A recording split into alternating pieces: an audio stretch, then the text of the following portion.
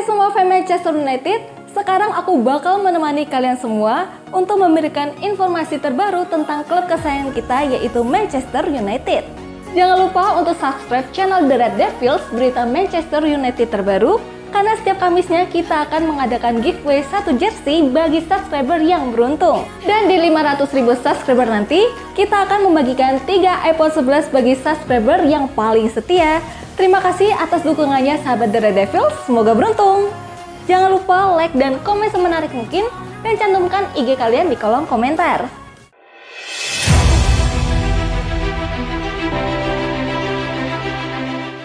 Penyebab Maguire kerap lakukan blunder.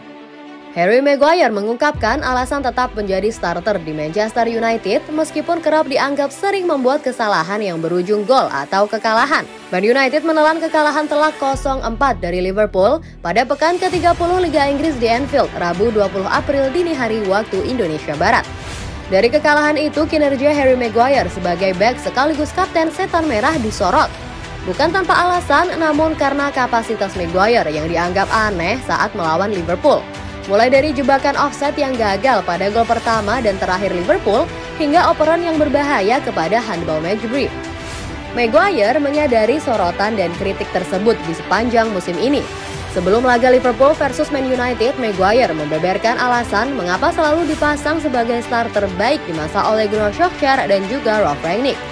Saya tidak akan bermain di setiap pertandingan untuk Manchester United di starting 11 jika saya bermain buruk di setiap pertandingan atau tidak bermain cukup baik, kata Maguire kepada Sky dikutip dari Sport Bible.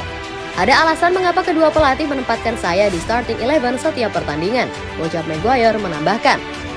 Maguire didatangkan MU dari Leicester pada musim 2019-2020 dengan bandrol yang memecahkan rekor transfer bek termahal, yaitu 87 juta euro atau setara dengan 1,3 triliun rupiah. Selain memecahkan rekor transfer, Maguire juga mendapat kehormatan setelah dinobatkan sebagai kapten tim oleh Solskjaer. Akan tetapi biaya mahal dan ban kapten kepada Maguire itu tidak sesuai harapan supporter. Tapi saya juga mengerti bahwa saya kapten klub ini. Saya menghabiskan banyak uang dan ketika segalanya tidak berjalan dengan baik dan kami kebobolan gol, saya akan dikritik, kata Maguire. Ten Hag datang, bakal ada 10 pemain baru di MU. Manchester United, Ralf Rangnick murka setelah timnya kalah 0-4 dari Liverpool di Liga Inggris 2021-2022, Rabu 20 April 2022 dini hari waktu Indonesia Barat. Pria yang per musim depan menduduki posisi konsultan klub itu pun mengonfirmasi Manchester United bakal mendatangkan 10 pemain pada bursa transfer musim panas 2022. Berhubung Ralf Rangnick menjabat sebagai konsultan, siapa yang bakal menangani Manchester United? Posisi itu bakal dijabat pelatih Ajax Amsterdam saat ini, Erik ten Hag. Menurut jurnalis Italia Fabrizio Romano, kesepakatan sudah tercapai antara manajemen Manchester United dan Erik ten Hag. Bahkan strategi apa saja yang bakal dilakukan Manchester United dan Erik ten Hag sudah dibicarakan. Bisa dibilang tinggal masalah waktu pengumuman saja. Dalam waktu dekat, Erik ten Hag bakal diresmikan sebagai pelatih Manchester United. Karena itu, demi mendongkrak performa tim musim depan, manajemen Manchester United bakal jor-joran di pasar transfer. Semua area bakal diperbaiki kecuali penjaga gawang yang tampil luar biasa, yakni David De Gea. Akan ada revolusi di sini. 6, 7, atau mungkin 10 pemain baru akan datang, kata Ralf Rangnick di konferensi pers pasca laga Liverpool versus Manchester United, mengutip dari Instagram Fabrizio Romano. United bakal impor bek baru dari Spanyol. Rumor mengenai siapa pemain yang akan menggantikan Harry Maguire sebagai bek di Man United kini sedang ramai dibicarakan. Dan dari beberapa kandidat, nama Pau Torres yang merupakan pemain Villarreal kini mulai muncul. Seperti yang diketahui, pada musim panas mendatang, Man United akan kedatangan pelatih baru untuk menggantikan Ralf Rangnick. Dan dapat dipastikan skuad Setan Merah akan melakukan perombakan besar-besaran di tubuh skuad mereka dengan tujuan meningkatkan performa skuad. Salah satu pemain yang saat ini dirumorkan akan diganti adalah Harry Maguire. Bek tengah Man United tersebut kerap mendapatkan kritikan karena performa dan permainan yang tak kunjung konsisten. Karena hal tersebut, pihak manajemen memutuskan untuk mencari bek baru yang lebih potensial. Berdasarkan laporan dari Manchester Evening News, pihak Setan Merah sepertinya sudah menemukan target untuk bek tengah baru mereka. Target mereka tersebut ternyata berasal dari klub Villarreal yaitu Pau Torres. Dari laporan itu juga diketahui apabila Man United menginginkan Torres karena beberapa alasan. Yang pertama adalah performa Torres di skuad Villarreal yang sangat apik dan juga konsisten. Ia memberikan pertahanan yang solid.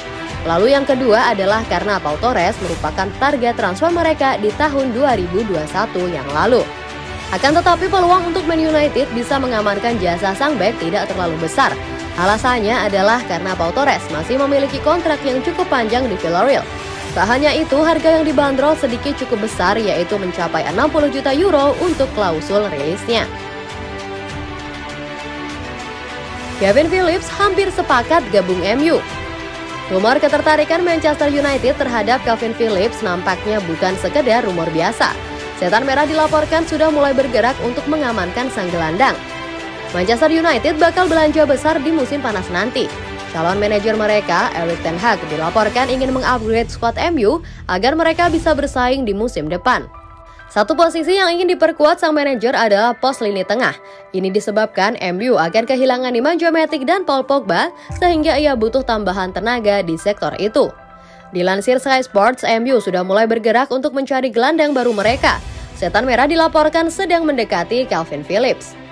Manchester United dikabarkan bergerak untuk mengamankan jasa Phillips atas perintah dari Ten Hag. Sang manajer membutuhkan gelandang bertahan dengan kualitas yang teruji.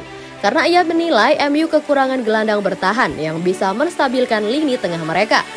Ten Hag terkesan dengan penampilan Phillips di Leeds dan timnas Inggris. Jadi ia menilai sang gelandang adalah jawaban dari kebutuhan MU saat ini.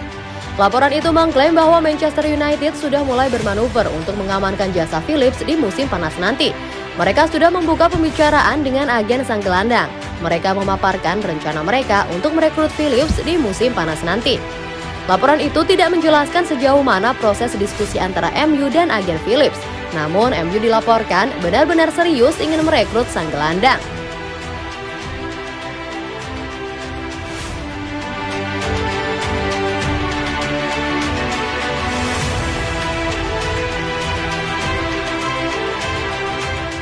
Jangan lupa like dan komen semenarik mungkin dan cantumkan IG kalian di kolom komentar.